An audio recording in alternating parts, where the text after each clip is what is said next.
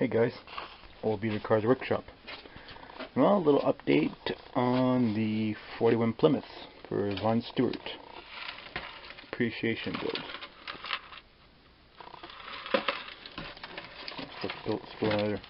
Here's a little update video on it.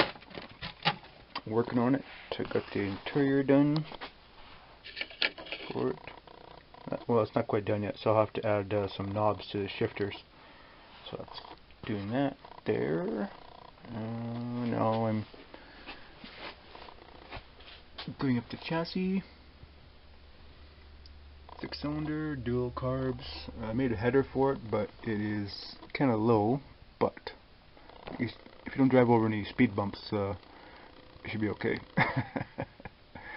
Yeah, I kind of screwed up, made the header a little bit too low, but that's okay. And here's the body. Painted it a couple days ago, and I've been putting a couple coats of Future on it.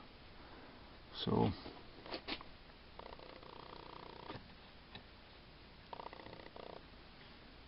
anyway, Future's not the best thing to put on enamel paint, but gotta do a little bit of finessing yet. That made these extra long fenders. I would call this Ron Stewart style. So, but yeah, that's kind of cool.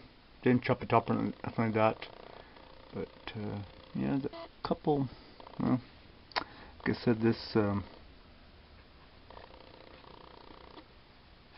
might be a run there, but anyway, I painted with custom green paint. Has a bit of metallic in it, but not very shiny. I used that this stuff here. Come up, pick a detail on it. It's medium green drab. So, and I put some silver in it. Get some metallics. I need to get some metalizer one of these days, so I'll do some nice metallic paint jobs. But anyways, it looks alright. I have to do a little more. I might have to do a little bit of wet sanding on this body here to get it looking perfect. Does anything perfect ever come out of Old Beater Cars Workshop? Probably not. But anyways, yeah, it's coming along pretty good. So we'll have a update video on this when it's done, and present it to you guys, and hopefully Ron is happy with that.